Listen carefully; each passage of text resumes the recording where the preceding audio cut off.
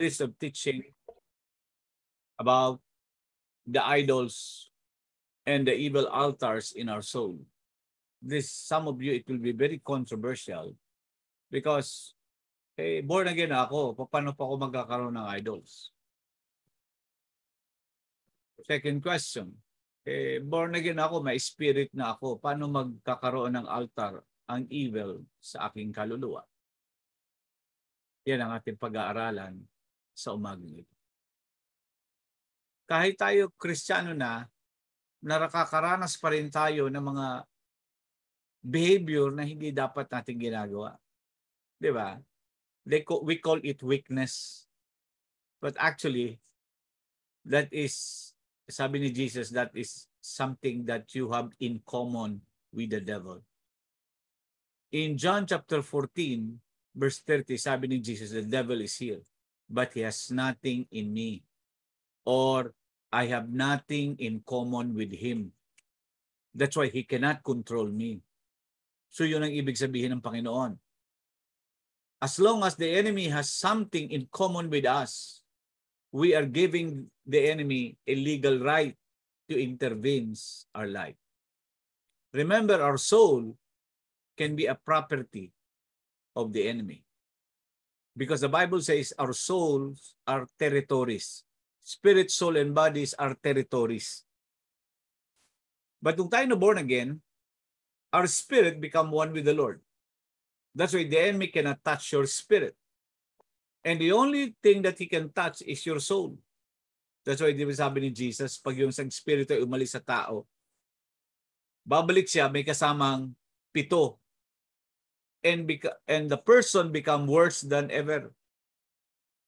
Why?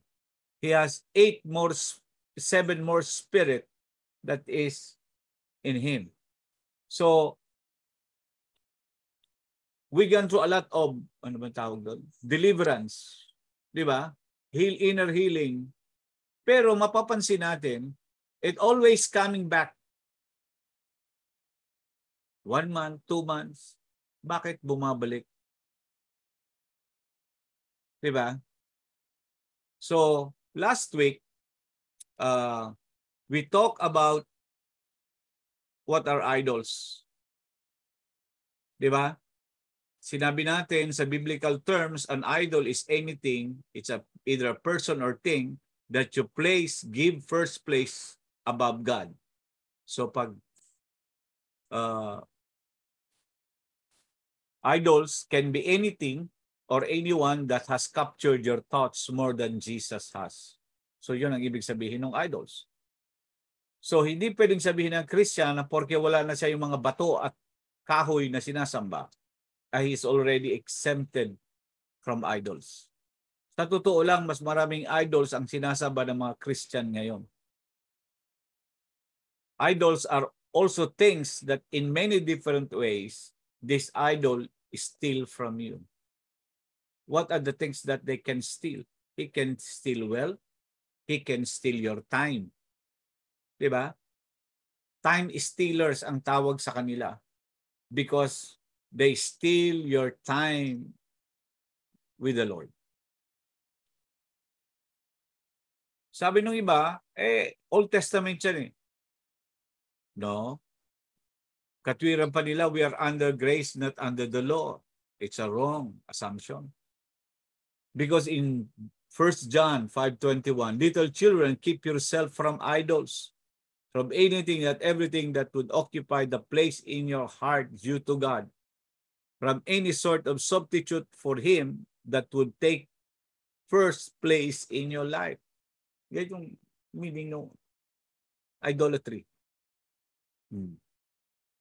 Kaya, nung 80s, nung ako born again, very controversial yung idolatry na yan. Di ba? Kasi offended ang mga Katoliko eh. But it is true. Sabi nga nila di naman kami sumasamba dyan sa mga bato na yan. But the fact is, the first commandment is this. When you pag gumawa ka pa lang, you already broke the first commandment. Kaso ginawa ng Katoliko, tinanggal nila yon. And I'm talking to the church today, to the Christians, born-again believers. Today's born-again believers is worshiping idols more than ever. I'm not exempted to that. Lahat po tayo. And how do we know that we are exempted from the idols? It is when the Holy Spirit tells you that He has searched you and found no idols. That is the day that you are set free from idols. But until the Holy Spirit is telling you something in your life, we are still in the journey, mga kapatid. There are things that take our attentions. That's why the only way you can deal with these idols is only in the courts of heaven. So, ano yung mga idols na pinag-usapan na natin last time? The idols, sabi ng Bible, ay Psalm 135 verse 16, idols have mouth, but they speak not. Eyes they have, but they see not. Basically, the idols or the spirit behind the idols, they are deaf, dumb, blind, and crippled. Kaya kung mapapansin mo si Jesus, yung mga may sakit na bulag, pipi, bingi, di ba? Nadi-deliver niya by casting out these demons. These are spirit behind the idols. Example, si Bartimaeus. Yung kanyang tatay, si Timaeus is what? An idol worshiper. That's why yung influence ng idols napunta dun sa kanyang anak. Oh, ang idols ay ano? Blind. That's why yung anak niya blind. So most of our sickness are what? It is because of the spirit behind the idol that their forefather has. Nakuha niyo po. So,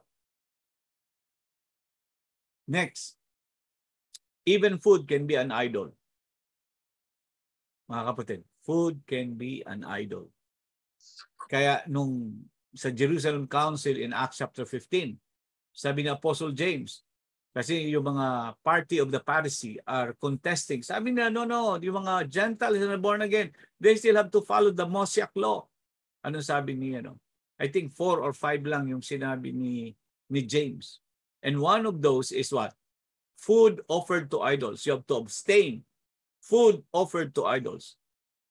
Ang Pilipinas is maraming holiday kasi piyesta.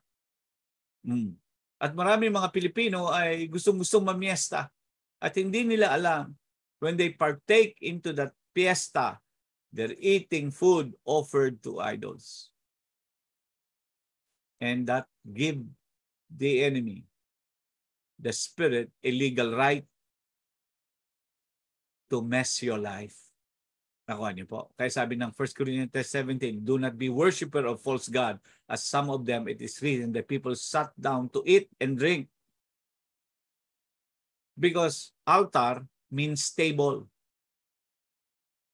And idols want food to be sacrificed to them. Kaya tingnan mo ang Hindu, ang Hinduism, Buddhism, meron silang mga sinasacrifice sa pagkain. Nakaw niyo po. Yung mga piyesta, that is a sacrifice. Yung mga pagkain na hinahanda nila, whether the intention is to feed the visitors, that is what? Food offered to idols. Next, ito pinakamabigat, idols of reasons. Nung si Paul ay pumunta sa Athens, he reasoned and argued in the synagogue with the Jews and those who worship there, and in the marketplace where the assemblies are held day after day with any who chance to be there. So yung mga Greeks, gustong-gusto nila yung reasoning. And they want to hear new things. And when Paul is there and explaining about the resurrection of Jesus Christ, sabi niya, bago ito . And this is the problem, these idols of reason is affecting us. Ulitin ko po. I'll give you an example. Tithes na lang. How many members of the church who faithfully give their tithes to the Lord. Ang sabi ng survey, there are only 20% who are faithful. Not all, but there are some exemptions. 20% lang. Why? Reason. One is, sabi niya, kung yung 100% ng sweldo ko hindi kasya, ano pa ang mararating ng 90% kung babawasan ko ng 10%? Di ba? Yun yung kadalasan na issue. And madalas, kaya ang Holy Spirit hindi makamove sa congregations is because of this idol of reason. Kaya ang sabi nga Lord, you walk by the Spirit. You walk by faith. Idols of reason is the opposite of that is faith. Nakuha niyo po? Yung pananampalataya kasi tayo, to see is to believe. But the Bible is, believe first and you will see. Kaya yung iba, ayaw makinig sa pastor kasi hindi man mag-eloquent teacher yan eh. Kaya palipat-lipat ng simbahan, naghahanap na pastor na makapag-satisfy ng kanyang reason. Remember, brethren, the Word of God is a spirit and it gives life. You need to receive the Word of God by your spirit, not by reason, not by your brain. Because our mind is enmity against God. Next idols that we have discussed last week is the idol of philosophy. And one of the philosophy is the democracy. Nakalala niyo? The voice of the majority, the voice of the people is the voice of God. No, it's wrong. But that is the philosophy na itinuro sa atin. Kaya sa simbahan, ngayon marami mga simbahan at denominasyon democratically run. Anong ibig ko sabihin? They vote for the pastor. They always, vote for something. Kailangan gawin natin ito. O sige, botohan natin. They cannot do what the Bible says na theocracy. God will put a leader and the leader is the one that God will use. So, itong philosophy na ito, nasa sistema na natin po. Kaya, ang Bible is a kingdom, not a democracy, I mean. That's why I called it demon crazy. Democracy is not kingdom. Because the kingdom mindset, it operates on what? It's a monarchy or a theocracy. There is a king. Tayo mga Pilipino, walang idea ng ng tinatawag na theocracy or monarchy. Kasi lumaki tayo sa isang democratic environment na lagi pinagbobotohan, we always divide the house. 'Di ba? So, this idol philosophy is what? It's still in us until the Lord set us free from this kind of idols. Meron pa akong isa. I just forgot to write it down. The idols of sexual perversion. You can read it in Romans 1:23-28. Yung perversion nila dyan, makikita mo na sabi ni Lord, they give them to their lust. Na yung mga babae nakikisama sa babae, lalaki sa lalaki. Why? Because of their idolatry. Homosexuality and other sexual sin is the result of idolatry. Nakuha niyo po? Why? They have idols in their soul. And their idol is the one that lead them to live in this kind of life. Kaya tingnan mo na lang sa atin. Television. Magko-commercial ng alak. Remember nung kauna-unahang commercial noon, di ba? Na nakita ko. Si Gloria Diaz, nakasakay sa kabayo. Ano yun? White horse ba yun? White horse. Na alak. Nakatupis. You see? They sexualize the commercial. The TV ads. O kalendaryo. May mga pinopromote na something. ang model ay mga babae. You get the point? This is one of the greatest idols sa ating panahon. Sexual idols of sexual perversion. Common na yan, accepted na yan ng society. Noon, ang mga bakla at tumboy nagtatago pa sa closet. Pero ngayon, they openly na kanilang kinakaladkad yung ganung bagay.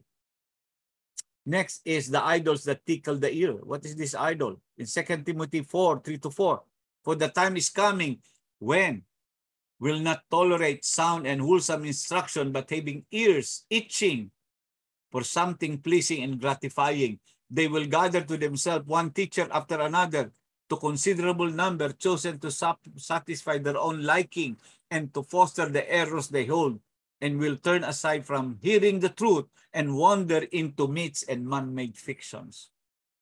Ito mapansin nyo sa simbahan. Maraming mga members ng church na nagcha-church hopping. Maraming mga born again nagcha-church hopping from one church to another church. Why? They're looking for something that, tickle their ears. They will not submit to their pastor. Kaya ako nung ako nagtapastor pa sa Bicol, I have no interest with people who transfer from other church. Pag alam kong galing siya sa ibang simbahan, I tell the pastor. Isumbong ko sila sa pastor. Oh, pastor, yung miyembro mo mukhang may problema na andun sa akin nung linggo. Oh. Sasabihin ko sa kanila, they can stay there as long as he wants or she wants. But I will never accept him as our members. Kasi miyembro mo yan eh. And then I will encourage the person to go back. Kaya tandaan nyo, pag lumilipat-lipat yan, may problema yan. And most of the problem is this. Kaya ang prophecy ni Timothy, time is coming and this is now. People will not tolerate or endure sound and wholesome instructions. They will always be offended sa preaching ni pastor. At pag na-offend ka sa preaching ni pastor, ibig sabihin the idols is reacting in you. Di ba? So you have to check. Maaaring tama man si pastor, but the problem is your heart. Baka may idols doon. I'm not saying the pastor is always right. Maaaring mali si pastor. But it's better to check. Di ba? Yeah, idols of sexual perversion and idols that tickle through. So what happens? So every time these idols invade our soul, every time we partake sin, it wounds our soul. Yun ang hindi natin alam. Na every time we partake sin, kasi ano sabi ng Bible, the wages of sin is death. May bayad po ang kasalanan. Every time you partake sin, because sin is owned by the devil, you are giving the devil a legal right so that he can interfere in your life. Yun po ang kanyang tawag yan. Yun ang kanyang ginagawa.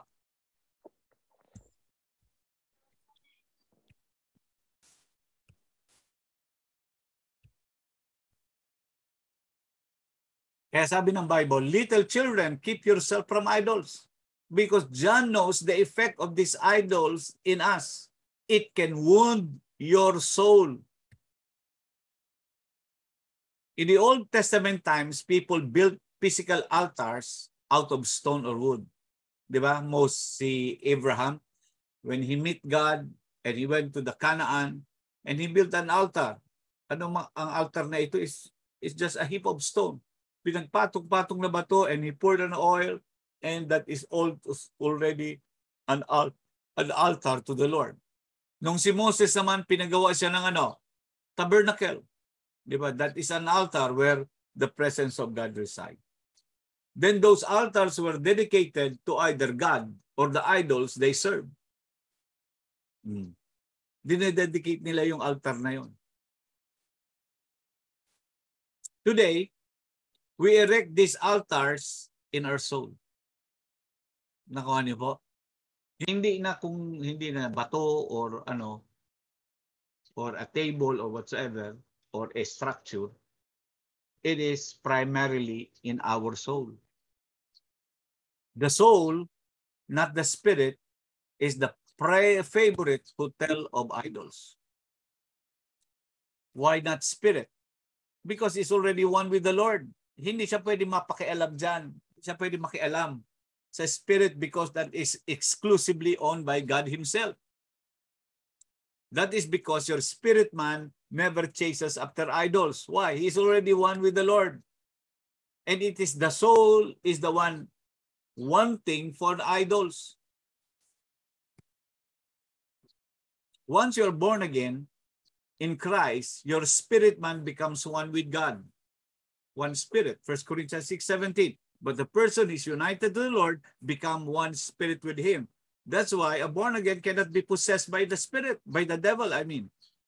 He cannot be possessed. Why? His spirit is what? One with the Lord. However, your soul is a different matter because it is not made of perfect when you get saved like the spirit. That's why sa Bible may binabanggit na sanctification. Sa Bible may binabanggit na ano, salvation of your soul. Why? It is not like the spirit, doon tayo na born again, become one with the Lord. And our soul is different. You know why? Because in our soul, naroon yung mind, will, and emotions. We can still what? Make a choice. The soul, which is made of mind, will, and emotion, is a very fragile thing. Kaya kinakailangang ingatan ito. The soul can literally get wounded through sin, traumas we experience, and ancestral bloodline iniquities. So, nasusugatan ang kaluluwa. At kapag nagsugatan ang kaluluwa, it is only normal for the soul to look for comfort. Kaya madalas, naghahanap tayo ng mga bagay that could comfort us outside from God. Kaya nung unbeliever tayo, naghahanap tayo ng mga bagay that would comfort us. Kaya yung mga addiction natin, iba-ibang klase. People are addicted to soft drinks. Yes, hindi na nga umiinom ng alak, pero mas matindi pa yung soft drinks. Di ba? Others are addicted to food because it's the food that gave them what? Comfort. Every time na siya ay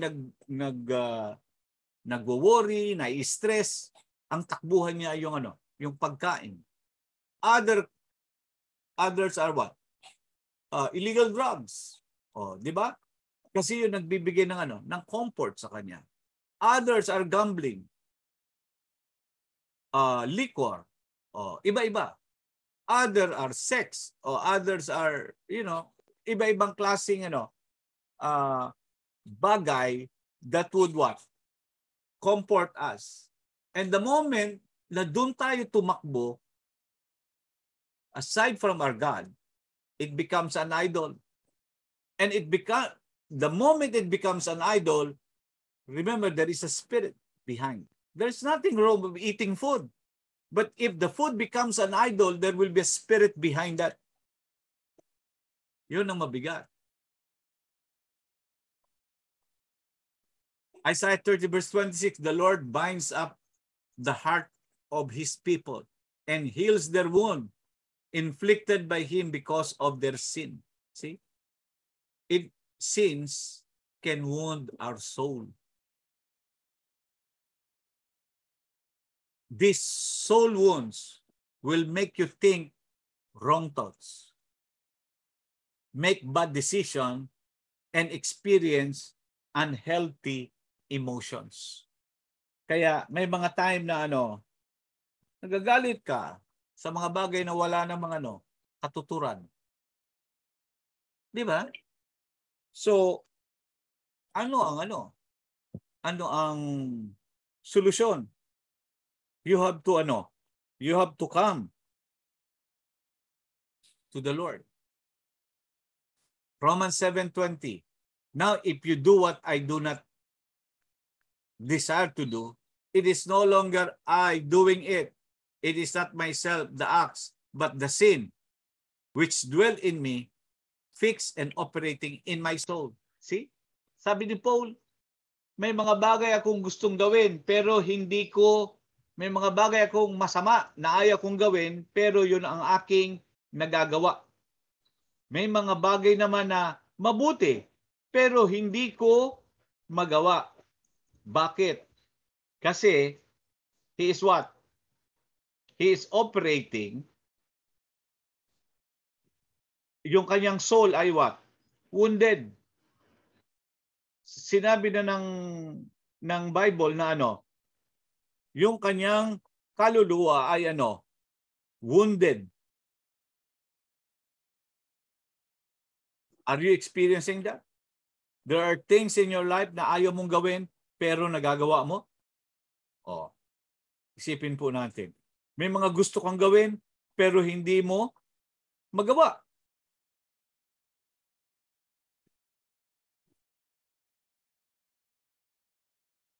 It is because your soul is what?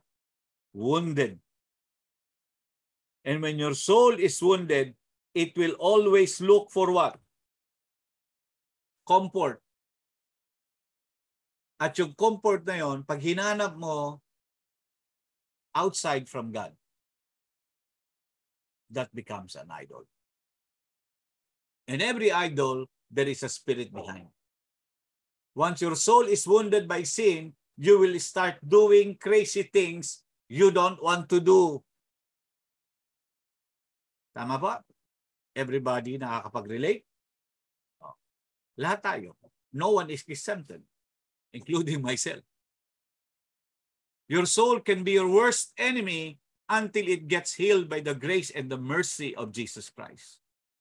And I tell you, your soul cannot be healed by just obeying the law.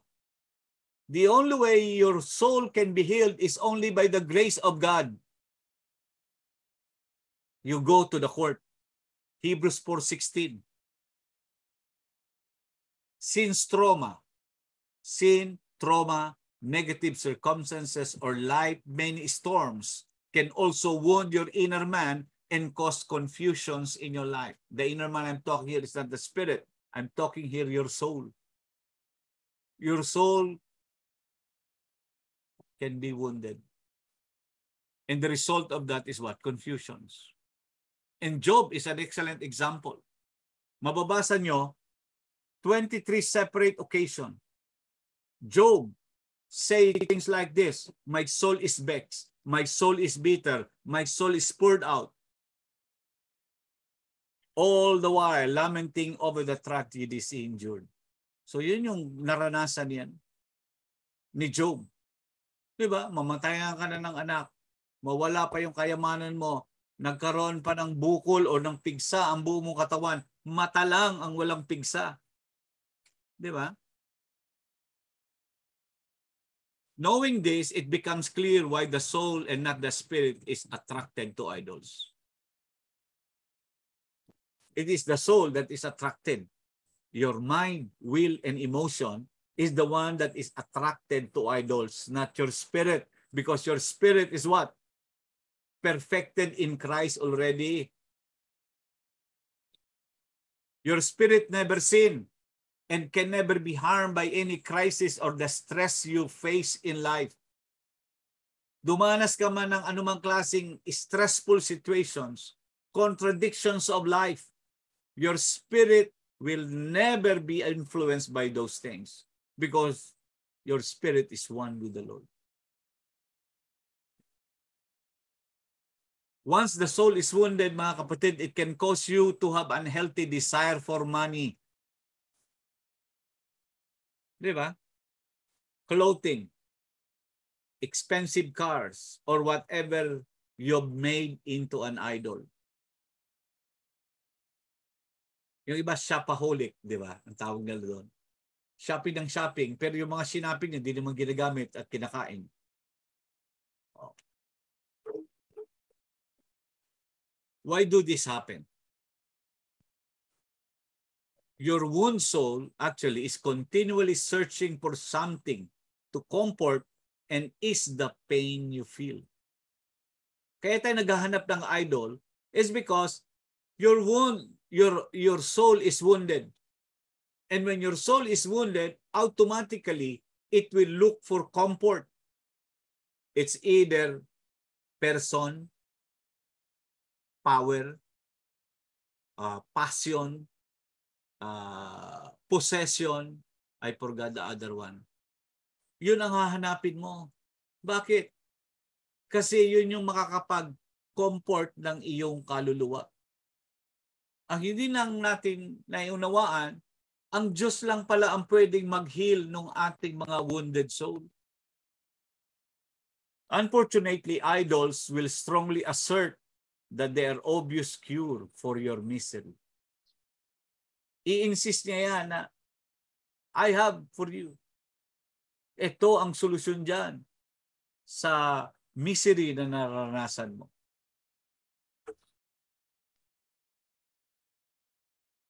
First Peter 2:11. Beloved, I implore you as aliens and strangers and exile in this world to abstain from the sensual urges or the evil desire, the passion of your flesh, your lower nature that wage war against the soul. See, the idols are the one that wage war in your soul. Idols are the enemies of our soul. Kaya, huwag niyong isipin na porque wala na kayong bato at kahoy na sinasamba, mas marami pa rin tayo na sinasamba ngayon. The wounds in your soul will drive you to idols to find relief from your suffering. It is a normal thing. I'm telling you, it's a normal thing na laging yun ang ating inclinations. Kasi yun lang alam natin eh. Because your soul will always look for an idol eh. Kasi whether you like it or not, kung ipinanak tayo, our soul is wounded. Kahit hindi pa tayo nagkakasala because the sin of your forefathers run through your bloodline. Oh. And it always look for a relief from your suffering. You will always look for comfort. Kaya nga, tandaan niyo po itong statement na ito. All needs are created by God so that you can find it from Him because He is our Father. All needs are created by God. And some of those negative things, God allows it so that you can find it from Him because He is the source of everything. He is your Father. This desire to self-medicate is the demonic doorway Satan uses to load you up with worthless idol. Madalas tayo mga tao mag-self-medicate pag may sakit. Oh. Naalala ko tuloy si Jokoy. Kilala si Jokoy? Jokoy is a well-known stand comedian sa Netflix. And Jokoy is a Filipino. Nanay niya Pilipina, ang tatay niya Amerikano. And he's making fun of his mother. Yun ang ginagamit niyang platform sa kanyang stand-up comedian niya. At sabi niya, isa daw sa ginagawa ng nanay niya ay lahat na lang na sakit ay ginagamot ng Vicks Vaporub. Kaya kumita yung Vicks Vaporub na yan, ang haplos ng pagmamahal. Oh, sakit ng ulo, Vicks. Sakit ng dibdib, Vicks. Masakit yung paa, Vicks. Haplos lahat, hinahaplas na lang Vicks. Panoorin niyo si Jokoy, matatawa ka talaga. Sabi niya, that's how Filipino, sabi niya, self-medicate. And most of us Filipinos, dahil mahal ang doktor, we self-medicate. Di ba? Oh, okay lang kung matsempahan mo, tama yung iniinom mong herbal. Eh paano kung ang taas ng toxicity niyan, instead na gumaling ka, lalo ka nagasakit? Oh. And that self-medication, trying to heal yourself, is a doorway of Satan to load you up and to offer you up with worthless idols. So to combat the emotions, others turn to food. Ano pa? Alcohol, dope to make feel better. Sex, ano pa? Marami pang mga pinagkakaguluhan ang pinupuntahan ang mga tao. Even hindi lang things, even people. You know Job? Why Job was accused in the courts of heaven and he suffered the consequences? Namatay yung kanyang anak. O nawala yung kanyang mga kayamanan. Because the enemy has a legal right over his life. And what is that legal right? He idolizes his children. Pansinin nyo, sa Job chapter 1, every time na magparty ang anak niya, kinabukasan siya ang nag-o-offer ng sacrifice. Na natatakot siya na baka nasasalansang ng mga anak niya ang Diyos. Well, he's a godly parent, but he has to teach his children. Kaya pagdating ng Job chapter 3, anong sabi niya? Ang kinatatakutan ko ay nangyari na sa akin. And what is that kinatatakutan niya? Na yung anak niya ay mamatay. See? The same goes for those who watch porn and have adulterous affairs. Yung mga nalunod sa sabaw. Yung mga alam niyo ba yung may isang website at ang pinakamaraming subscriber na go-open sa website na ito ay Pilipinas.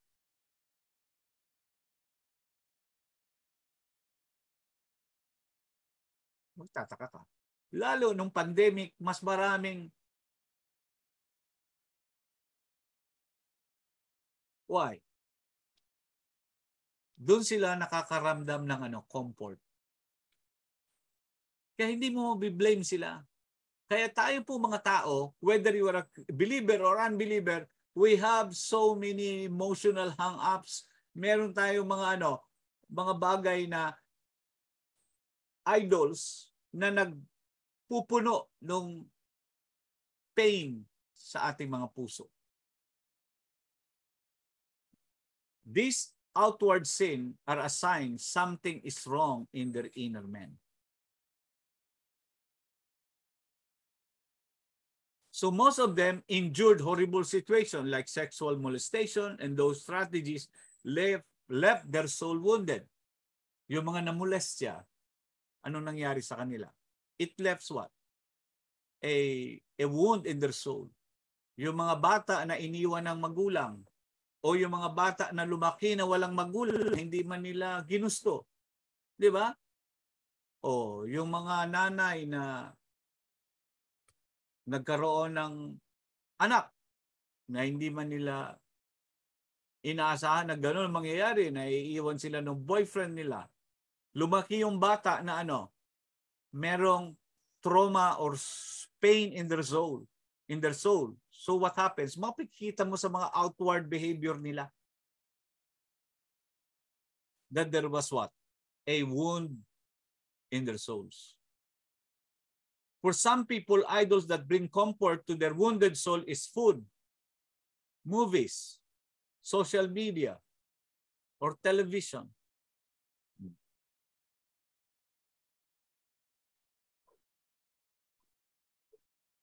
There is nothing wrong with any of these activities until they become excessive and undermine your time with the Lord. There's nothing wrong with social media. There's nothing wrong with television or cell phone or food. But it becomes excessive and undermine your time with the Lord, that becomes an idol. Pastors, church become an idol. Paano ko nasabi? Ang concern lang niya, yung simbahan, wala na siyang pakialam sa pamilya niya. Diba? So when this happens, you must realize that your soul is wounded and is driving you to break the first commandment. And what is the first commandment? You shall have no other gods before me. And some pastors have turned their church into an idol. They neglect their family needs while worrying about their church weekly attendance and offering. Worry sila sa tithes and offering, pero wala naman siyang maibigay sa pamilya niya. They just want to make sure the church is the biggest and the most popular and the wealthiest in the region. Di ba? Most pastors are driven by what? Church growth. Dumami, magparami. Nung tinamaan tayo ng COVID, sa totoo lang na-expose yung ating mga idols during the time of COVID. Na-expose. May kakilala pa, may alam pa nga ako na tuwan-tuwa nung nagkaroon ng COVID at wala ng simbahan. Kasi sabi nung pastor sa akin sabi ng mga miyembro niya, salamat at wala ng simba at hindi na magta-tithes. Can you imagine that? At may kasama po akong pastor. For 2 years sa simbahan niya, walang na-retrench na member ng church. Can you imagine that the protection of God? At hindi lang yon. Mas lalong lumaki yung kanilang tithes and offering during the COVID. How do you explain that? God is your provider. Idolatry has infected church leaders as well as their congregations. Now, the satisfaction of idol is only temporary. Yun ang madalas nating hindi maintindihan. When you're feeling down or even desperate, that you often eat to feel better or buy something to fix your feelings, di ba? Akala natin pag tayo ay kumain, mafi-fix na yung ating problem. Or pag tayo ay nanood ng sine, ayos na yung lahat. Hindi po. It was just the beginning that these things will become worse.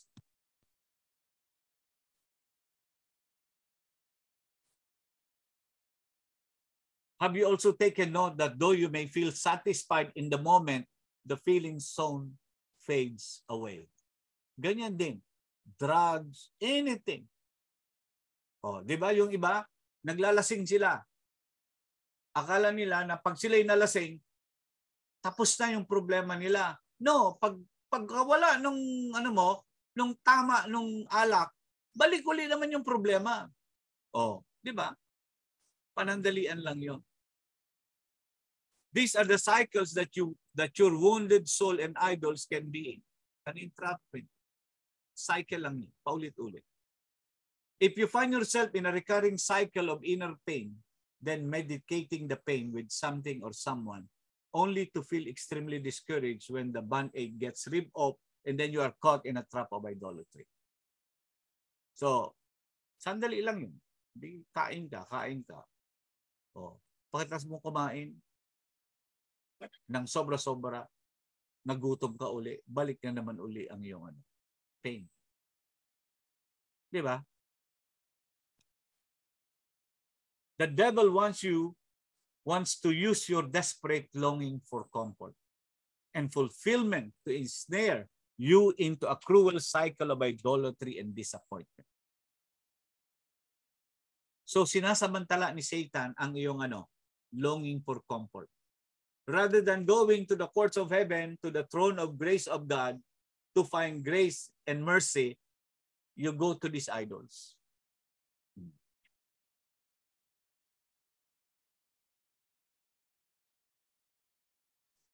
If you see destructive, recurring behaviors taking place in your life, it is because your soul is wounded and has become an altar. Yun ang malala. If this idolatry keeps on repeating and repeating and repeating, your soul become an altar of this idol. Kaya, every time na darating yung mga bagay na yan, wala nang resistant. You always what? Give in. Because only God can fulfill His promises. People run to their idols for comfort when God's promises have not yet manifested in their life. Kasi sabi ni Lord, I will provide. Di ba pansinin niyo? If you need material resources, money, So instead of coming to God and believing that your God is the owner of 1,000 cattle and 1,000 hills, He owns the gold and the silver, what do? You go to Bombay at doon ka mag 5-6. Tama? Kahit, di ba, we always promise tomorrow eh. Sabi niya, ay punta ka sa kapitbahay, pangutang muna kasi bukas bayaran ka namin. Eh walang kasiguruhan yon. Kung ngayon nga wala ka maibigay, tomorrow pa. Di ba? We always promise tomorrow. Hindi po pwede. Oh. So anong nangyari? We run to this false hope eh. Doon tayo tumatakbo. Alam niyo yung 5-6. Inutang nyo ng alas 5, babayaran nyo alas 6. Yun ang ibig sabihin nun. After prolonged periods of waiting for an answer, they turn into antidepressant. Di ba? There are people who have been praying for peace, talagang stress sa buhay, at hindi dumarating, so what they do? Pariseta ka na lang na antidepressant para makatulog ka. But actually, it is the idol, the one that causing you para hindi ka makatulog. And the only way to defeat that idol, mga kapatid, is only you go to the court, to the throne of grace of God. Baka may legal right ang enemy sa buhay mo. Kaya kailangan mong pumunta ron. People tried everything in the natural. Like for example, to lose weight, but no success. O sige, mag-inom na lang tayo ng gamot. I know a ministry na nagkakandak, ang ministry niya is healing. I think it's Pangilinan ng apelyido. Yan, he has a healing ministry. And one time, may nakita ko yung kanyang prayer in a congregation. May nag-testify the Lord is healing you right now of your obesity. At ang sabi niya, please hold your pants. You know, instantly, he experienced a miracle of lose weight. Mabuti hawak niya yung pantalon niya dahil kung hindi, laglag yun.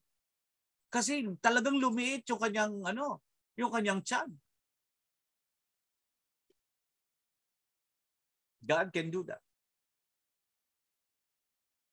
A privileged few resort to spending thousands of pesos on surgery in a desperate attempt to get the result they crave.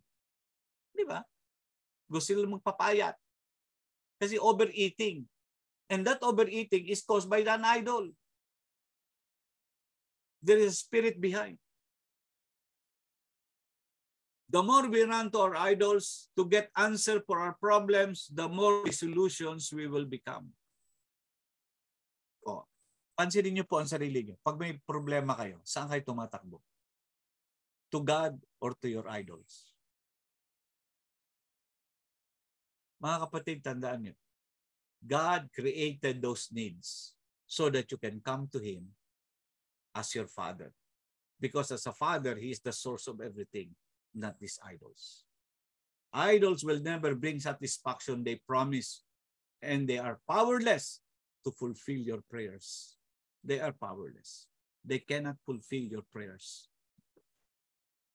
Psalm 115 verse 5, they have mouths but do not speak, eyes but do not see. They have ears but do not hear, noses but do not smell. They have hands but do not feel, feet but do not walk. They do not make a sound in their throat. Those who make them become like them. So all who trust in them. Nakuha niyo po? And these idols are blind, deaf, dumb, blind, and crippled. Kaya pag nakapag-establish siya ng altar sa kaluluwa mo, you experience the manifestation of these things. Ito yung mga personality nila. Idols cannot bring satisfaction to the pain in your soul, nor can they answer your prayers and bring you a miracle manifestation. Mga kapatid, we have to realize this one. Most of us, and most of the time, we always run to our idols rather than running to God. It's now the time to assess and see for yourself. Go to the courts of heaven. Ask the witness, the Holy Spirit, Lord, is there any idol in my heart? Only God can do this. Every time you run to idols to fulfill your petitions instead of waiting on God, you are inviting a demonic presence to delay your miracles even further. Psalm 106, they serve their idols, which become a snare to them. Patibong. And they sacrifice their sons and daughters to the demons. These idols are demons, mga kapatid. We have to realize that. Anything you make into an idol, be it possession or people, it will have a demonic presence that attached to it. Kaya hindi lang siya naka-attach doon sa mga idols na mga bato o kahoy. Anything that you make an idol, either tao o bagay, there is a spirit behind on that idol. And if you continue patronizing that idols, your soul become an altar.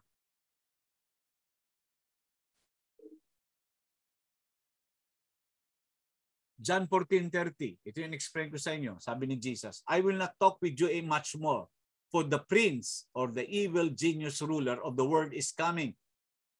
And he has no claim on me. Or in other words, he has nothing in common with me. There is nothing in me that belongs to him. And he has no power over me. Yan ang sabi ni Jesus. Because there is no sin in his life. So the enemy has no power over him because he has nothing in common with him, with the devil.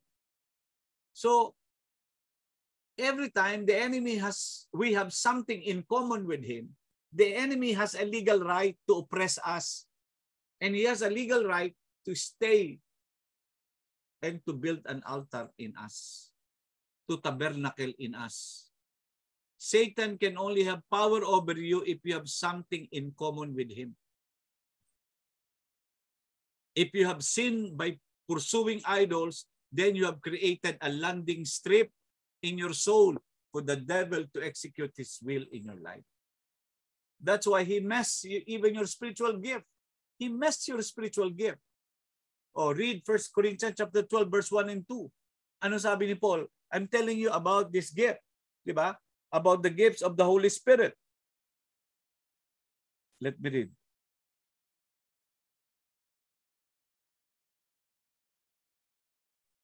1 Corinthians chapter 12, verse 1 and 2. Anong sabi ni Paul? Now concerning spiritual gifts, brothers, I do not want you to be uninformed. You know that when you were pagans, you were led astray to mute idols. However you were led. Before talking about the gifts of the Spirit, he warned them that these idols can mess your spiritual gifts.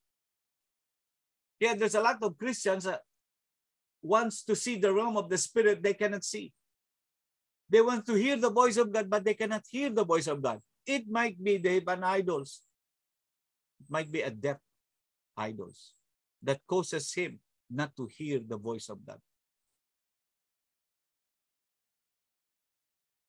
Next, let's review a little bit about the altar. What is an altar?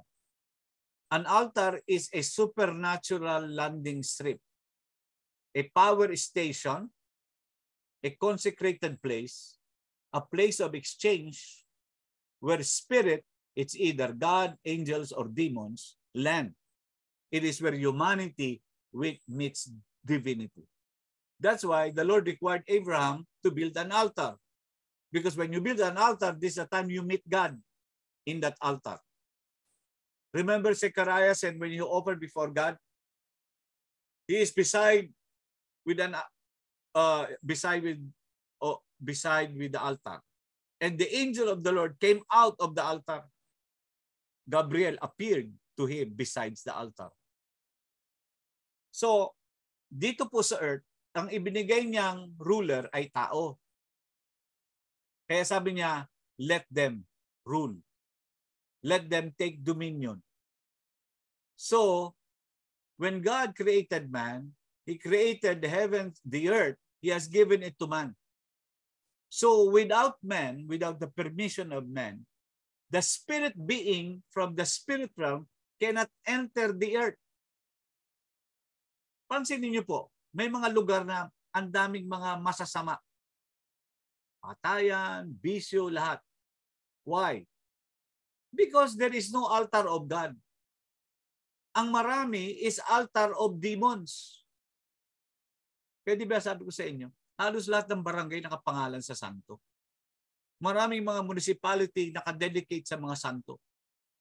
And these are demons. These idols are demons.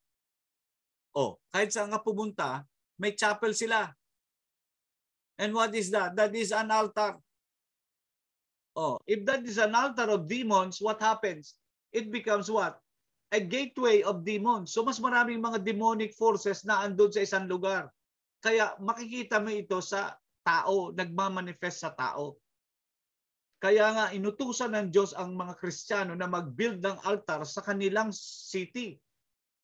It might be a corporate altar or individual altar in every houses. O, kung mag-build tayo ng altar sa bawat houses, anong mangyayari? Mas maraming angel ang papasok sa lugar nyo. At the principle of the altar is this: there is no two opposing altars that can exist simultaneously in one place. The stronger altar prevail. So if you have the altar of God, the altar of the Lord will prevail, and automatic magsasara yung altar ng demonyo. At pag nagsara yung altar ng demonyo, yung mga demonyo hindi na pwedeng pumasok sa teritoryo nyo. That's simple as that. The spiritual warfare that we know actually is a battle of altar. Your wounded soul is an altar. The altar of the enemy uses to control and destroy every part of your life. There is what we call the law of dominion. The law of dominion means the spirit without physical bodies of dirt are illegal on earth. Because Psalm 116 verse 15 says, the heavens belong to God, but the earth He was given to man. So man has the legal right here on earth. So kahit yung demonyo na nalinlang niya ang tao, still the earth is owned by God.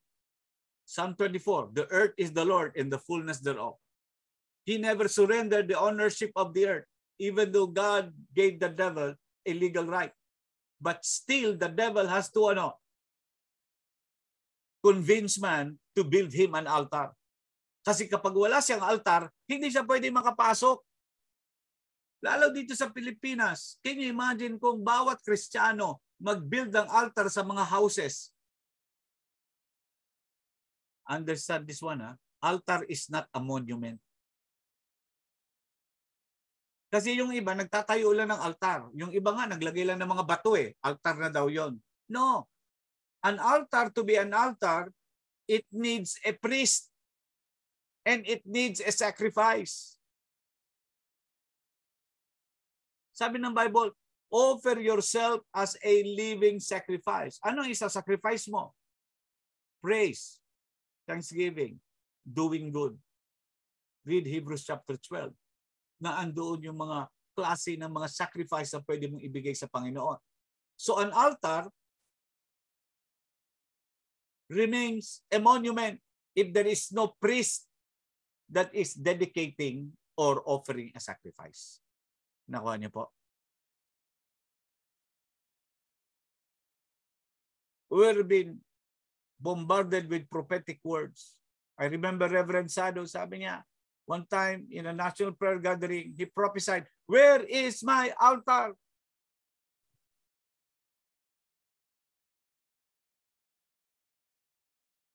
Spirit can take dominion on the earth unless they operate through human being. Why people are oppressed? At sinong ginagamit ng mga demonyo na yan? Yung mga nasa gobyerno. Pagkatapos, yung mga Kristiyano ayaw mag-participate sa government. Katwiran nila, magkakaulig daw yung ating mga kamay. Come on, that is religiosity. Government, kingdom of God is government. Kaya dito po sa Davao, may kandidato po kaming Christian. I just found out 2 weeks ago. Kaya I'm doing a one-on-one teaching to him about the courts of heaven. And on March 31, magkakanda kami ng assembly meeting ng mga Melchizedek priest sa Davao. Isasubmit namin before the courts of heaven itong kandidato na ito. Who knows? Baka yun nakalooban ng Diyos. Kasi dito, pangalan mo lang na Duterte, sigurado ka di ka mangampanya, mananalo ka. Oh. Pero we don't know. God is the one that can appoint. Tama? Kaya sabi ko sa kapatid na yun, Pastor, Brad, answered prayer ka. Kasi matagal na namin pinagpipray. Kasi kung hindi, ako nga, tempted na ako na mag-file ng certificate of candidacy ng mayor ng Davao City. Bakit? Kasi nagpipray nga kayo ng righteous government, pero wala namang gusto mag-file ng candidacy. Kasi tandaan nyo, hindi pwedeng ilagay ni Lord ang sino man na pastor o sino man na Christian na maging mayor kung hindi siya magpa-file ng certificate of candidacy. It takes faith. Tama po? O kahit wala kang pera, ang meron ka lang pangalan mo at pangalan ng Diyos, pwede na yon. You can campaign. Kahit iisa ang poster mo, I tell you, pwede kang manalo. Oh. So the only way we have the right to operate through you is if you have wounded area in your soul that is common with them, with him. With them, I mean. So, that's the only way the enemy can operate over your life. Kapag meron siyang in common with you. And what is that sin that is common with him? That's it. That is legal right. So what do? You go to the courts of heaven and make petitions na matanggal yung legal right niya sa'yo. Then and only then can they work devastation in your life and work destruction on the earth. Hanggat may altar sila sa isang lugar, hindi sila pwedeng pigilan ng Diyos. Bakit? Kasi ang tao ang nagbigay sa kanila ng authority. At sinabi na ng Diyos, let them. So hindi pwedeng makialam ang Diyos. Kaya hindi nyo pwedeng sabihin na, bahala na ang Diyos. Hindi nyo pwedeng gawin yun. Because we have a responsibility. And our responsibility as believers to establish an altar. Because idols in the soul affect also your physical body. 3 John 2. Beloved, I pray that you may prosper in all things, be in health, just as your soul prosper. See? If your soul is wounded, your body will be wounded. If your soul is prosperous, healed, your body is healed. Your soul allows demonic powers to attack your physical body. This include demonic forces behind the idol you worship. Like for example, si blind Bartimaeus, di ba? Na yung pangalan ng kanyang tatay, Timaeus, ang ibig sabihin sa Greek, defile oneself with idols. Idolatry starts when lust is birthed in your soul as we gaze upon a person and an object. So, paano na-birth, na ipapanganak yung idolatry is when we what? When we gaze upon a person or an object. What you focus, you become. What you worship, you become. Because the eyes is the windows of your soul.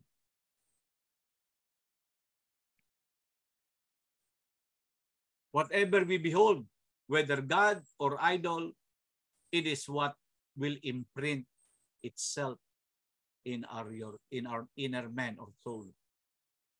Kaya nga ayaw ni Lord na magkaroon ka ng idol. Ayaw ni Lord na magkakaroon ka ng ng iba na ifo-focus mo yung attention mo. Mark 9 is the story of a little boy afflicted by an idolatrous spirit that made him deaf, dumb, and epileptic. And the child father pleaded saying, sabi niya, if you can do anything, have pity on us and help us. Nakiusap yung tatay kay Jesus. Anong sabi ni Jesus? If you can believe, all things are possible to him who believes. Anong sagot ng tatay? Sabi ng tatay, okay, before that, di ba sabi ng tatay, help my unbelief. The word possible there in Greek is dinatos. Nang ibig sabihin from Thayer's lexicon, it means strong in soul. So, kung babasahin mo, if you can believe, all things are possible to him who believes. The word possible it means also strong in soul. So Jesus was telling the father that the healing of his child was possible once the little boy's soul was healed by the anointing Jesus carried. So, kadalasan ng ating mga sakit is because of our soul is wounded. Kaya kinakailangan muna gumaling ang kanyang kaluluwa. At ito mabigat. Idols in your bloodlines is carried in your soul. Kaya tinan mo yung bata na yon. Wala man yung ginawang kasalanan that warrants that kind of spirit. That kind of demonic spirit. Even Bartimeus ay pinanganak ng bulag. Anong kasalanan niya? It is the bloodline sin. It is carried in your soul, mga kapatid. Bloodline idols in your soul can cause you to be crippled in your physical body. Kaya may mga inborn na mga bata na may mga ganyang sakit. The man in Lystra was impotent in his feet, being crippled from his mother's womb. And the word impotent here na ginamit is sa Greek ay adenatus, which has a root word denatus, which means strong in soul. Oh, you see, his being impotent has something to do with the situation of his soul. So this implies he was born with a wound in his soul passed down to him from his idol-worshipping ancestor, causing him to be born crippled. Kasi imagine yung bata, palagi wala naman itong ginawa na kasalanan that warrants him to be possessed by this deaf, dumb, and epileptic spirit. Wala. There is only one explanation, the bloodline sin. Soul wounds are generational from third to fourth generation and are often passed down to you while you are being formed in your mother's womb. What is the biblical truth on this? The word womb in Greek is koilia.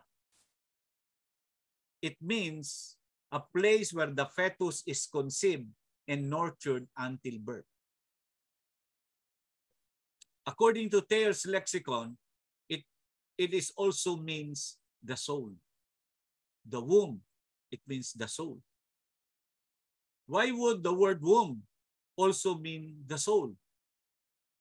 Because when you are being formed in the womb, your inner man received all the wounds and sins your ancestor had in their soul.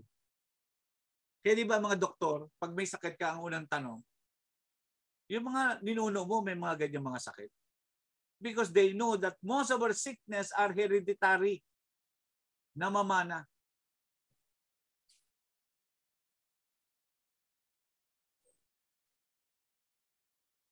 I have a high blood sugar.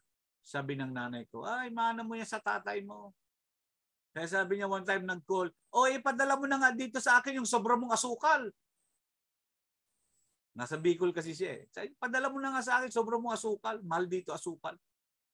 Kung pwede nga lang eh.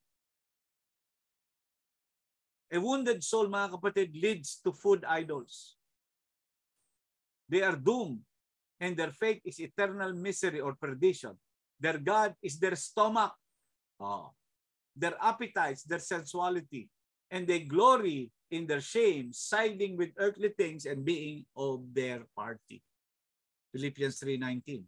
It is your soul that allows demonic powers to drive you to lust after junk foods and to overeat. We have so many junk foods today. Di ba? So when we keep running to the devil's table to feast, it causes us to agree with the demonic spirit that are behind these food idols. And you become what? Addicted to food. You know, food is for us. We eat food for us to heal. Nakuha niyo po, it's our medicine. Aside from that, wala na yung ibang purpose yung food. It's only to heal your body. But more than that, if there is an excessive desire, di ba sabi ni Paul, all things are permissible, but not all things are beneficial. 1 Corinthians 10:19-20, that food offered to idols is anything or that an idol itself is a thing. No, I am suggesting that the pagan sacrifice they offer to demons and not to God. See? Part ng kanilang pagsasacrifice is food. Because table, mga kapatid, that is the literal meaning of the word altar. Table. Bakit tayo nagpipray bago kumain? Alam niyo ba kung bakit dapat pinagpipray ang pagkain?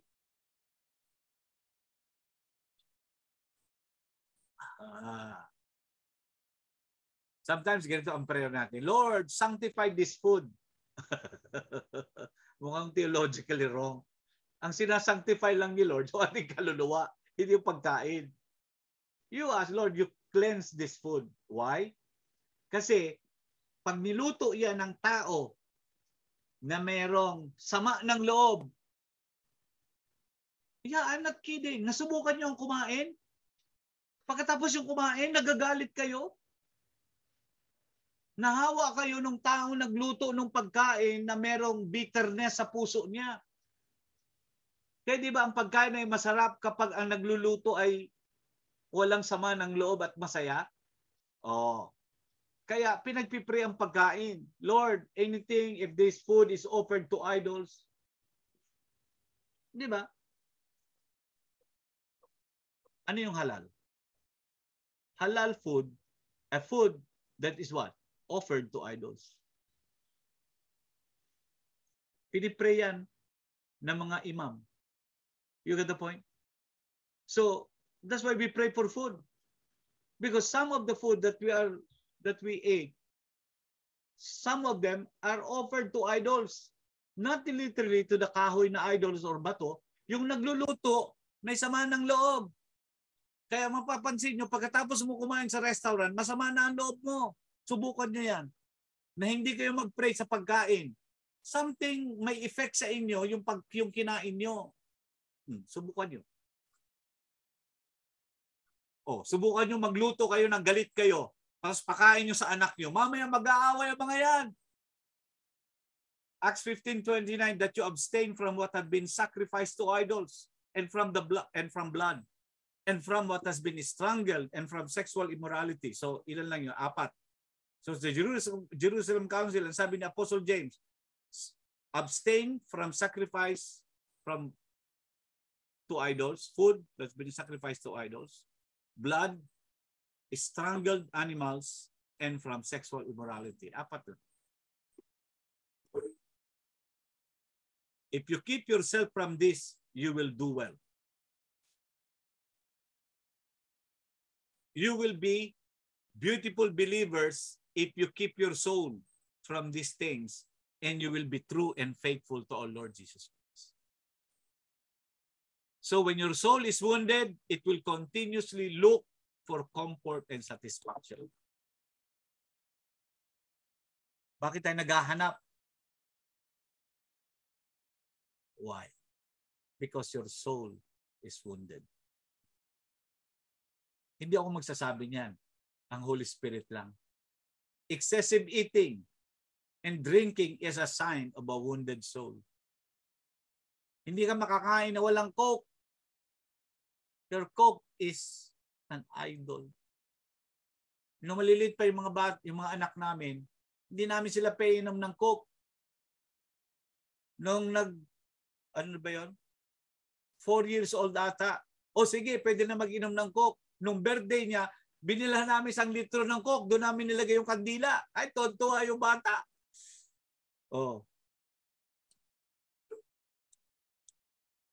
It's your soul that provides the in common.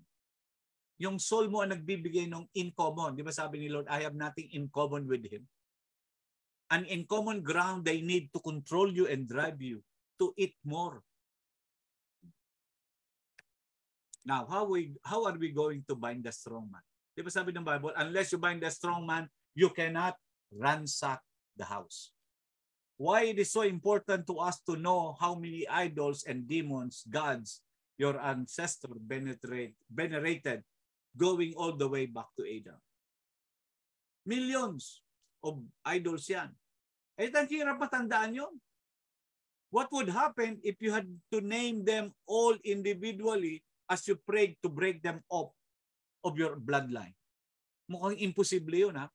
Papangalanan mo yung idol nila. Oh. Ang hirap nun. Hanggang kay Adan, oh, hirap nun. Ha? It would take a lifetime and even more. Mark 3:27, but no one can go into the strong man house and ransack his household, goods right and left, and seize them as plunder unless he first bind the strong man, then indeed he may thoroughly plunder his house. So ang key pala is you go to the strong man. Who is this strong man? One of the most powerful kingdom principle for capturing territory in the spirit world is the principle of binding the strong man. If you want to conquer a place, you don't have to go to all the demons in that place. You have to look for a strong man.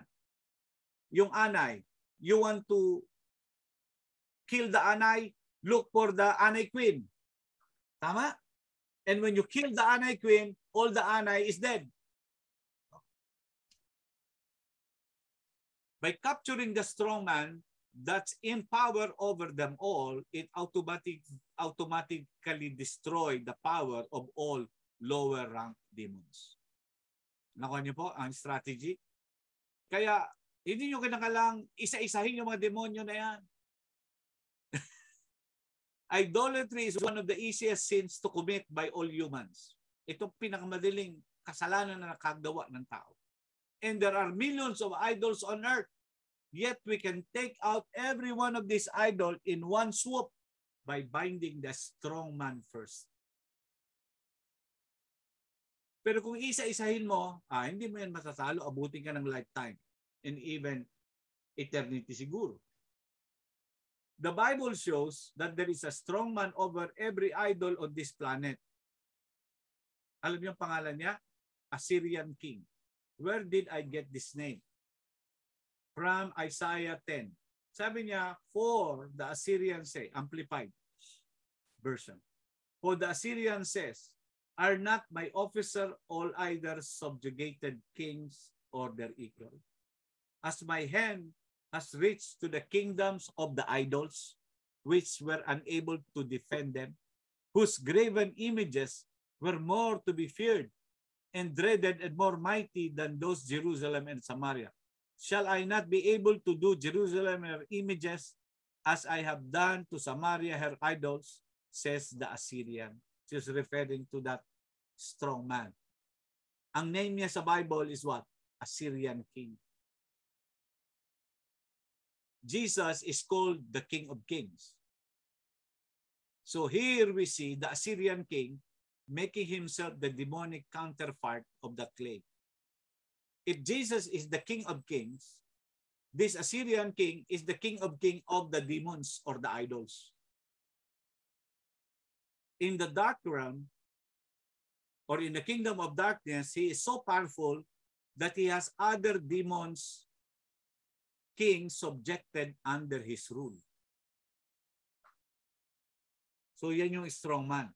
And that is proven through this statement that all other kingdoms, idols, were unable to defend themselves against his rule.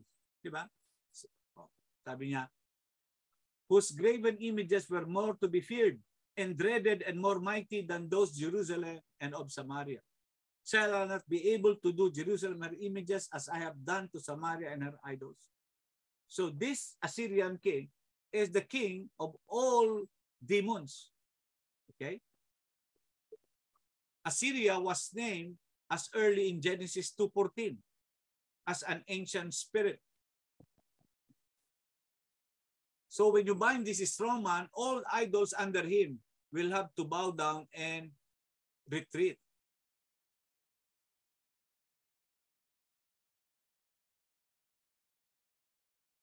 Genesis 2:14. And the name of the third river is Tigris, which flows east of Assyria. And the fourth river is the Euphrates. This Assyria is mentioned in Genesis. So the wounded soul, remember, is the landing strip for the strongman spirit. So kung merong legal right ang enemy sa puso mo o sa iyong soul, it becomes a landing strip. If your soul is wounded, it can land. So the word strongman here in Greek is iskerus, which means strong, mighty. The one who has a strength of soul to sustain the attack of Satan. The one who has the strength of soul. Okay? So to bind and defeat the strong man, ibig sabihin, you must have strength of soul. And if your soul is wounded, how can you fight the strong man? So as you are healed in your inner man. Kaya di ba, he came to heal us. That's why sabi niya in Hebrews chapter 4, read it in verse 12, that the word of God is it can separate the soul and the spirit. As you are healed in your inner man or your soul, you will be able not only to resist his attack, but also to exercise spiritual authority over him, to bind him and thoroughly ransack all spirit in his house. So if you don't have a strong soul, you cannot oppose this king. Talo ka. Isaiah 10:18, the Lord will consume the glory of the Assyrian's forest and of his fruitful field, both soul and body. And it shall be as when a sick man pines away or a standard bearer faints. The Lord makes it clear that he's going to demolish all the destruction this strong man planted in your life. Then Assyria's fruitful field lies where? In the soul and in the body. And these demonic kings, remember, get his legal right to attack you from the wounds and idolatry in your soul. So the good news is that when you become strong man, by being healed in your inner man, then his power over you will be broken. Tingnan niyo po, assess your life. Ano yung mga bisyo o mga bagay na na-overcome nyo na simulang na-born again? Dati, nung ako hindi pa born again, umiinom ako at naninigarilyo. Nung ako na-born again, the Lord just healed my soul on that area. Kahit amoy, ayoko na. Nakuha niyo? Why? I'm not addicted anymore to those things. But before, I'm addicted to those things. So ano nangyari? That part of your soul will becomes strong man. Kaya kahit may mga dumating na ganong mga temptations, hindi ka na mag-give in. Because your soul has been what? Healed already.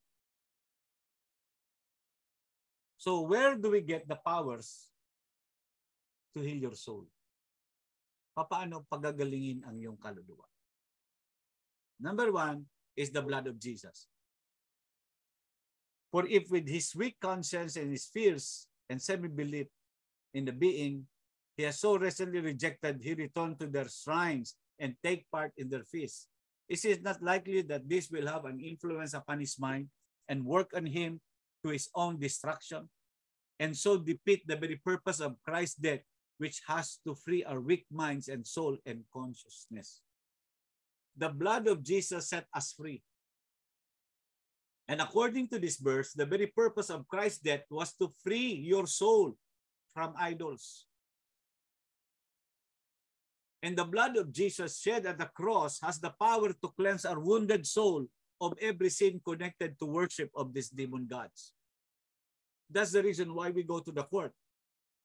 Because even after we got born again, nagkakasala pa rin tayo. So anong gagawin mo?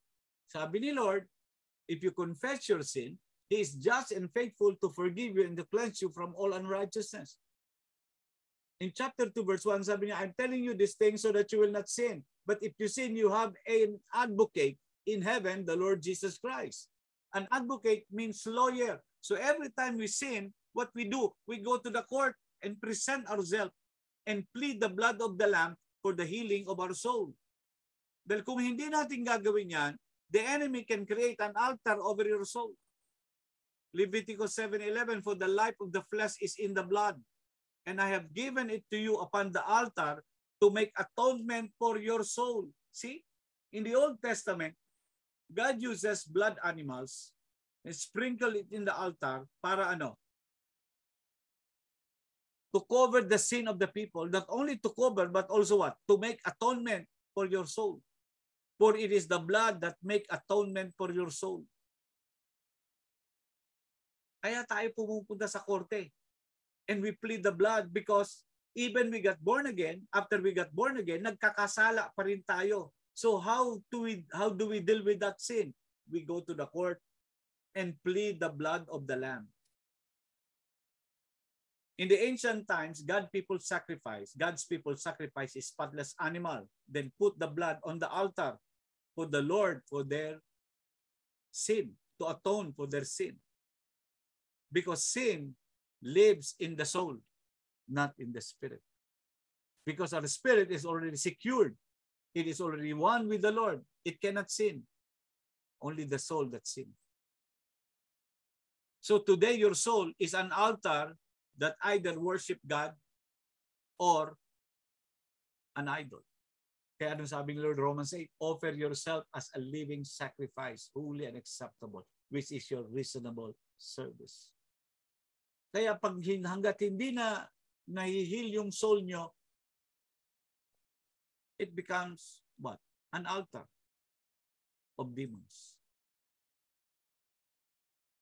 So when you plead the blood of Jesus over the altar of your soul, then it will be cleansed with idolatrous worship. The blood will wipe out the record of idolatry in your history. Parang sa browser ninyo, may mga history ng lahat ng binuksan ninyo. So, if you delete that, yung cache, na-delete mo yon, wala na. Taking away the legal right, those demonic powers have to torment and afflict you. So, wala na siyang right to afflict you kasi wala siyang legal right. Unlike Job, kahit si Job ay righteous, sabi ni Lord, he is a righteous man. He shuns from evil.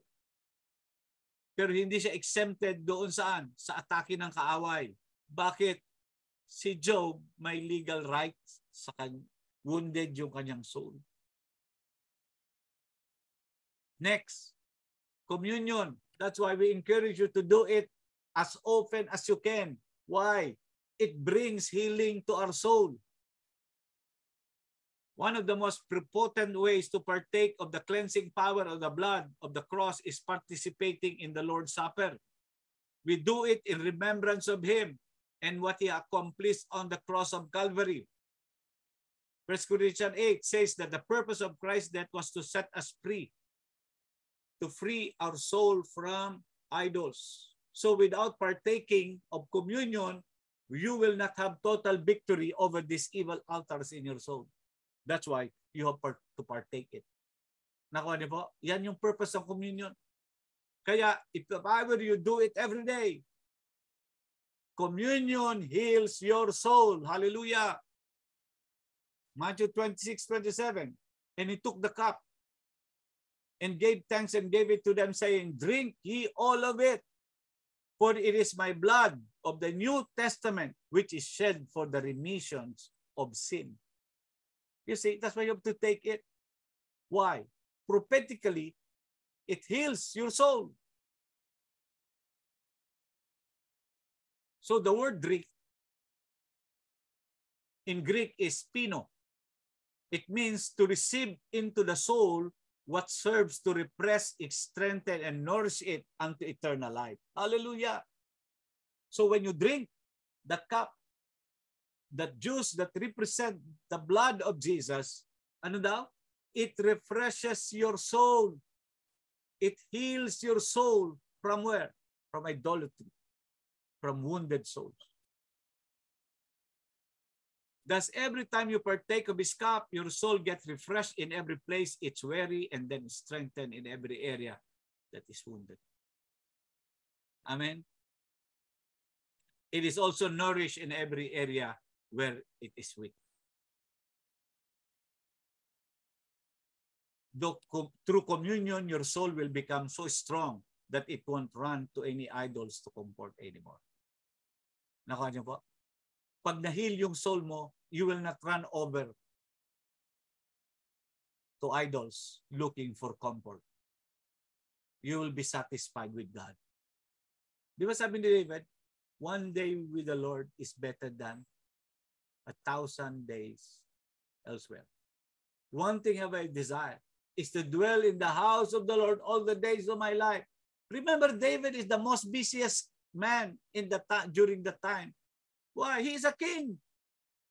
But he's still longing for what? The presence of God. Communion comes directly against the demon spirit that are driving you to drugs, alcohol, food addiction, and so forth. And Jesus said to them, I am the bread of life. Oh, di ba? He that cometh to me shall never hunger, and he that believe on me shall never thirst. Kaya, partake communion every day. The word thirst is dipsao. According to Thayer's lexicon, it means those who are said to thirst, who painfully feel their want of, and eagerly long for those things which the soul is refreshed, supported, and strength. O see, yung thirst na binabanggit dyan, ang ibig sabihin ay yung naghahingi siya ng mga bagay na makapagpapalakas ng kanyang kaluluwa. So when you partake the communion, it refreshes your soul. When your soul is strong, you will not run after idols. The wounded soul is continually hungry and thirsty and never able to quench their thirst. They will never be satisfied by the things of this world. His body and blood will cause your soul to be totally refreshed, supported, and strengthened. You can apply this truth specifically to the idols in your soul that are driving your negative food habits and healthy weight gain. So anything that is driving you crazy to the idols, you can use this one. Therefore, my dearly beloved, shun, keep clear away from, avoid by flight if needed be, any sort of idolatry. And then verse 16, the cup of blessing of wine at the Lord's Supper, upon which we ask God's blessing, does it not mean we participate in the share, a fellowship in the blood of Christ? The bread which we break, does it mean we participate and share a fellowship in the body of Christ? See?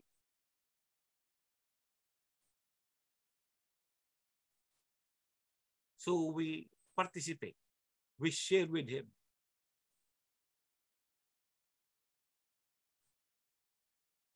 How do you break a fellowship that you have with demonic spirit that came from eating at their feast? Only by partaking in the Holy Communion. You participate in and share a fellowship in the blood and the body of Christ. Communion reverses the effect these demonic gods have on your soul. This includes your being loosed from the strong man behind it all, the king of Assyria. Communion even takes away those demonic hunger pains. Communion with the Lord, it takes that hunger pain.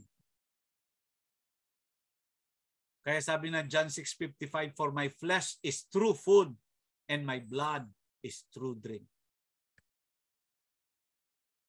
Isaiah 10:27, it shall be in that day that the burden of the Assyrian shall depart from your shoulders and his yoke from your neck, and the yoke shall be destroyed because of what? Fatness, which prevent it from going around your neck. And then the last one is the Holy Spirit and the dunamis power. Acts 10:38, how God anointed and consecrated Jesus of Nazareth with the Holy Spirit and with the strength and ability and power. How he meant about doing good, in particular, curing all who were harassed and oppressed by the power of the devil, for God was with him. The word power in Acts 10:38 means dunamis. It means the power to perform miracles and excellence of soul. See, dunamis is what? The excellence of soul. So a born-again believer, you have an endless supply of soul healing power inside of you. You have the power of the Holy Spirit.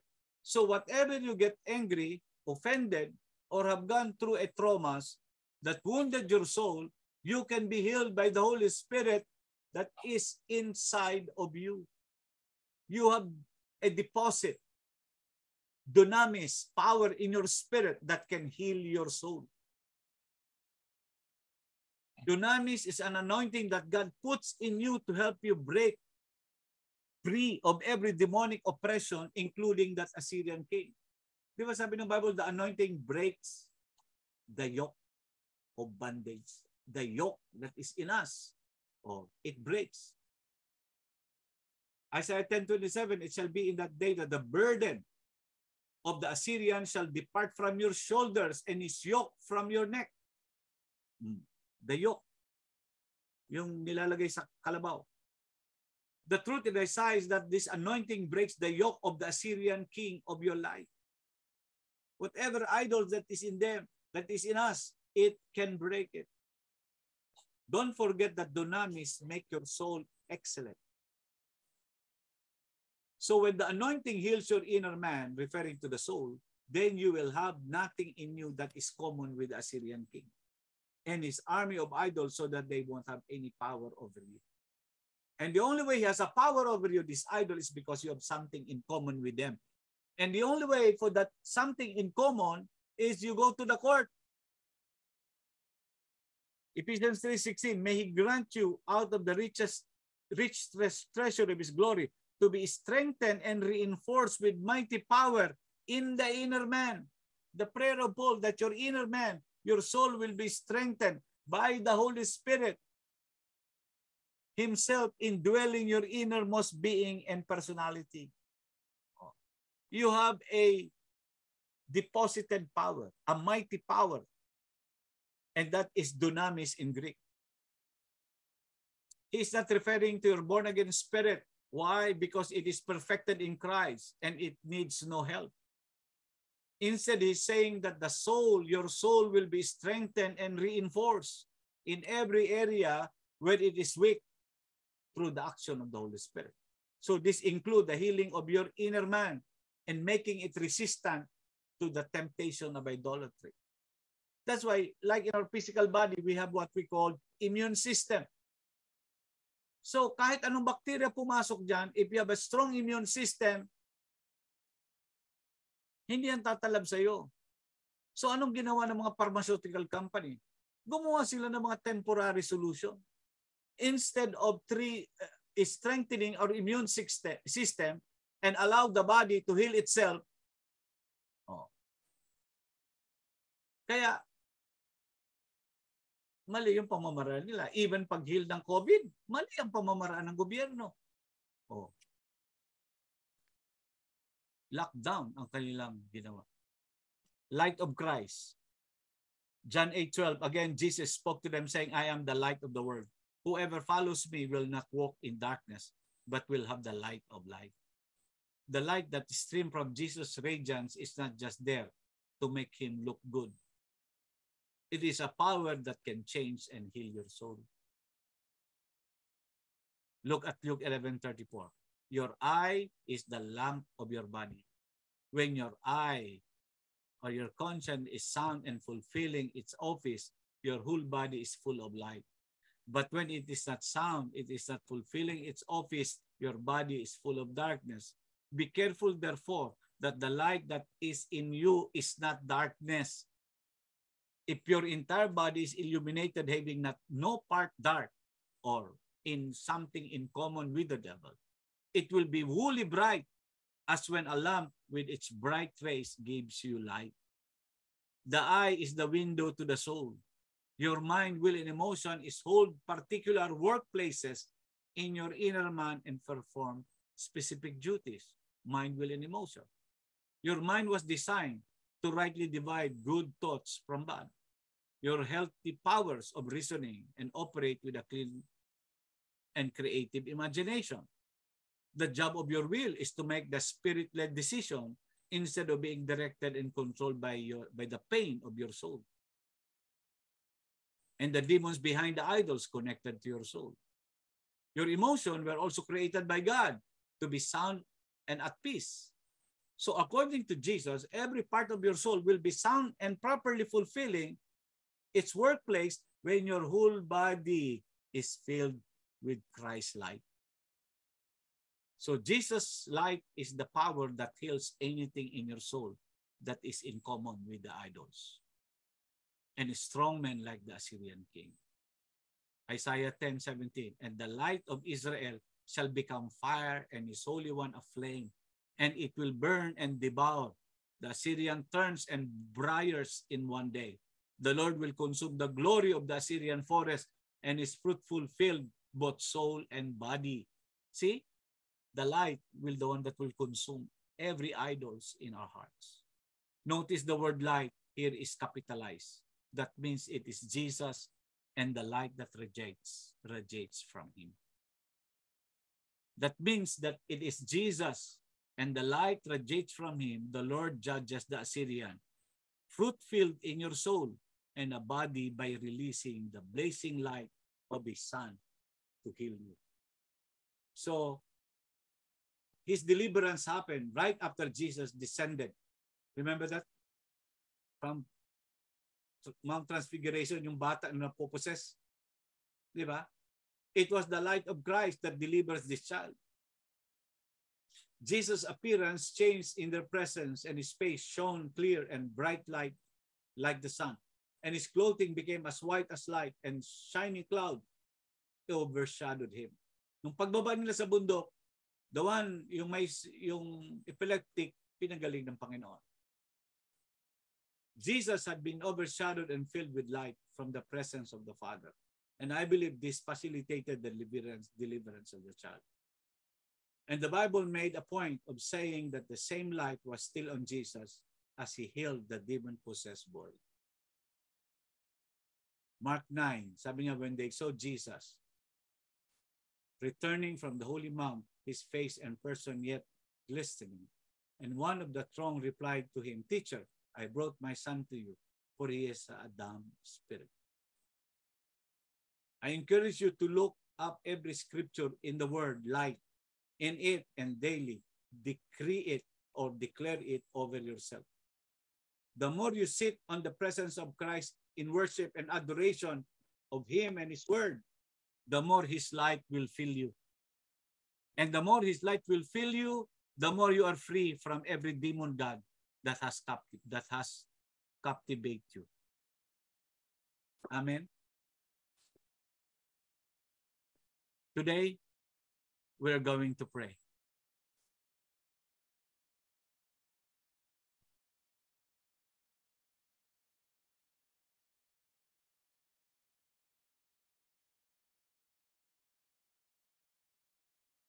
Tayo po ay manalangin sa oras na ito.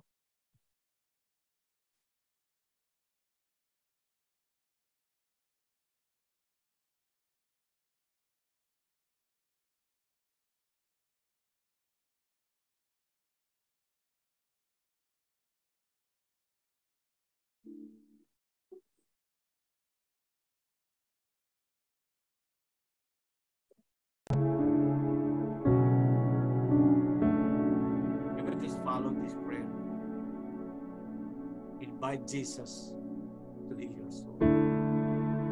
Holy Spirit, I now invite you to search my soul, my will, my mind,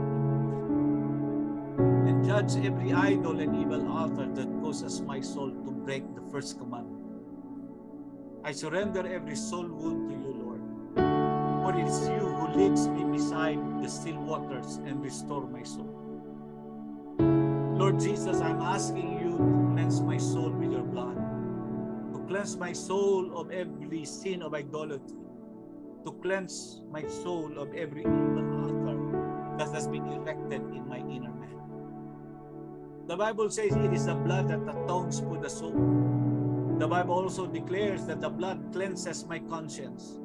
Thus I declare the blood is cleansing my mind right now of all thoughts connected to idolatry. I declare the blood is cleansing my will so that it won't be controlled by evil gods. I declare the blood is also cleansing my emotion to sever them from the control of idols and evil altars. Lord Jesus, I'm asking you to also use your dunamis power according to Acts 10:38 to heal every wound in my soul that the devil uses to oppress me. I also declare Ephesians 3:16 over myself that my soul is being strengthened and reinforced by the mighty dunamis power through the Holy Spirit. Thus, I am being strengthened in every place that my soul has been wounded through trauma, so that the devil cannot use the pain of my trauma to drive me to idolatry. I also declare that mighty dunamis power is reinforcing my soul to resist all temptation of idolatry. Finally, I declare that I am full of the light of Christ, and that my will, mind, and emotion are sound and fulfilling their office because my whole body is full of His light. I release the light of Christ into any darkness in my soul that came from idolatry in Jesus' name.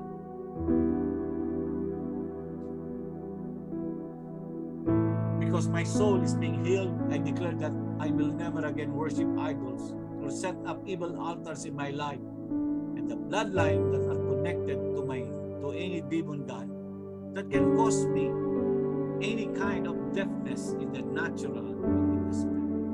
And I declare I will never again worship idols or set up evil altars in my life, the bloodline that are connected to any demon god that can cause me any kind of speech problem in the natural and in the spirit.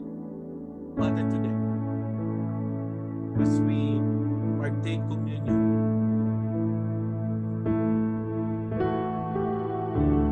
let us now get our communion element.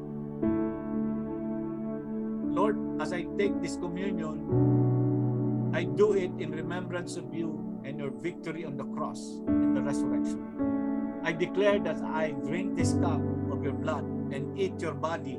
My sins are forgiven, and my soul is nourished and refreshed and strengthened. I declare that as I eat your flesh and drink your food, your blood, I will never be hungry and thirsty for idols again. I declare that I partake your supper at my not guilty verdict from this court concerning breaking the first covenant will be sealed by the power and testimony of your blood, of your body and blood, in Jesus' name. Amen. Let us now partake the bread.